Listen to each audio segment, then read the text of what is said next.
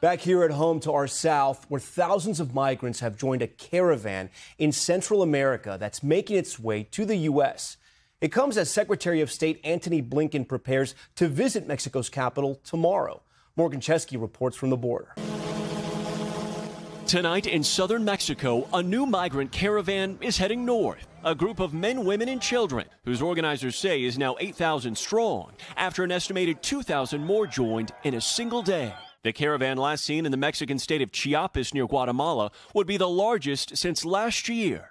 Many of them desperate and exhausted. This father from Honduras, sharing his 3-year-old daughter, is now too weak to walk. The U.S. border still more than 1,000 miles away. In Eagle Pass, Texas, just days after these stunning scenes of migrant families lining the Rio Grande, tonight U.S. Customs and Border Protection facing a quiet lull that likely won't last long. Outside an Eagle Pass shelter, we met Osmani, Marian, and Edison. ¿Dónde van ahora? Where are you going now? Oklahoma. Oklahoma? Los Angeles. L.A.? Dallas. Marianne from Venezuela says she's now waiting until her asylum hearing. After a 5-month journey here, she called dangerous but worth it.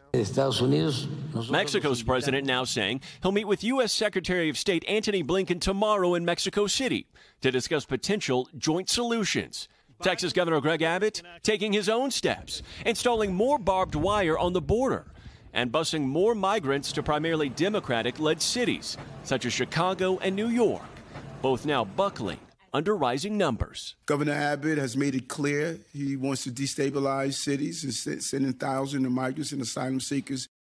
Tonight, as that migrant caravan makes its way north, lawmakers in Washington still need to strike a deal over southern border policy, but as of right now, there is no clear agreement. Thanks for watching. Stay updated about breaking news and top stories on the NBC News app or follow us on social media.